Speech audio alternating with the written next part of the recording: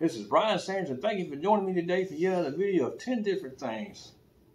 This time will be 2 different sets of 10 each. 10 things for the saved saints will experience as I can believe, and 10 things I believe the lost sinners will endure while they are there.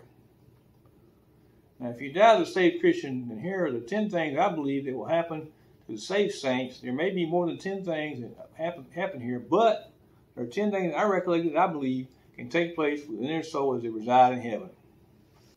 First one is abundance of love, all the love that one can experience from all throughout heaven and from the Christian saints, angels, and Jesus and God himself. The second one is extreme joy of life, excitement at having a chance to check out all the things of glory while one is there, streets of gold, pearly gates, etc., etc. And the third one is no sickness, no possibility to get sick in any fashion or form or dying again. The fourth one is seeing no nightfall. It will always be pretty much like everywhere I would think.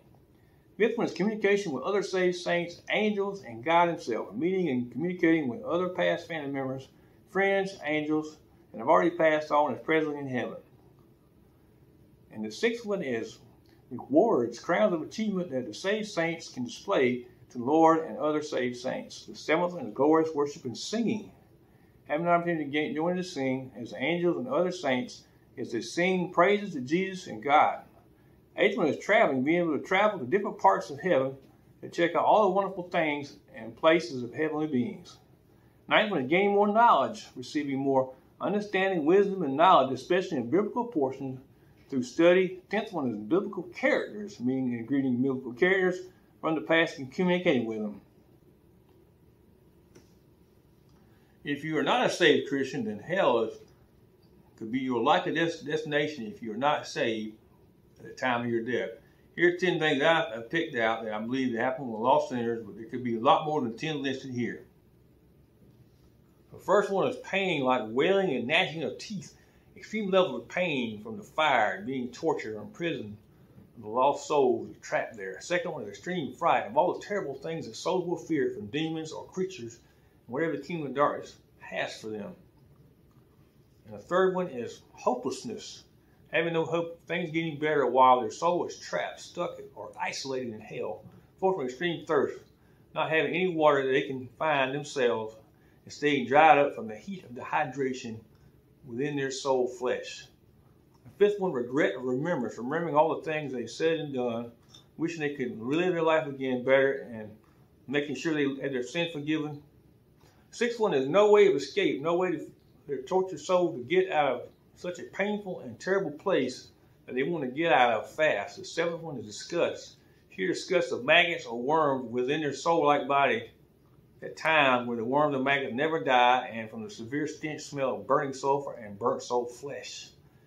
The eighth one is suffocation, difficulty breathing because of hell having very little air and because of hell being closed up and the fire burning up a lot of oxygen. The ninth one is no mercy, demons having no mercy for the lost souls, choosing different forms of punishment to inflict upon lost souls as they will have to endure in hell. And the 10th one is no peace to sleep.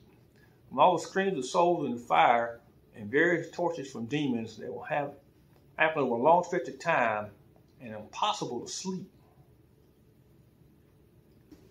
I would think a lot of people would not just literally want to go to hell.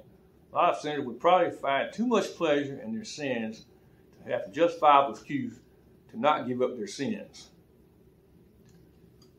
But I believe if you ask more than once daily for forgiveness of sins and pay your tithe to the work of the Lord, Jesus our God, and try and live your life right, and you can have a chance at heaven. So I imagine a lot of people out there will wonder how I got all this information on heaven and hell. I got this information from various places over time.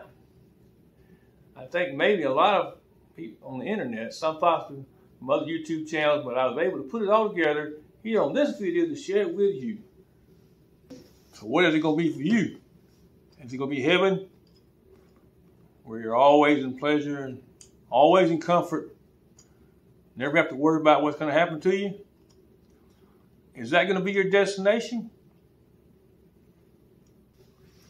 Or is your destination going to be hell, where it's agony and pain and you can never get out of it, ever? Is that what you want, hell, where you can never get out of it? never can escape what you're going to be.